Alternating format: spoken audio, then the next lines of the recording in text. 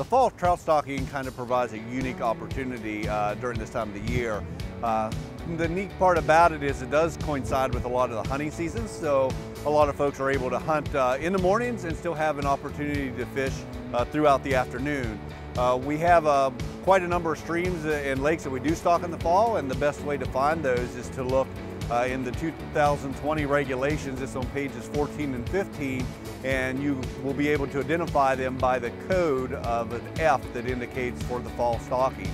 This year we were actually adding a couple additional waters this year. We're going to add a couple of the state park lakes. We're going to be stocking Pipestem State Park, as well as Pendleton Lake up at Blackwater. Temperature is always one of the concerns, as well as rainfall throughout the fall season. So a lot of times in the fall period, if we've had a lot of dry weather, it makes it very difficult to stock fish. There's not much water for them, and one of the reasons why there's only select waters during the fall stocking season is because we've had to select those larger streams where we can be more confident the flow is going to exist there every year.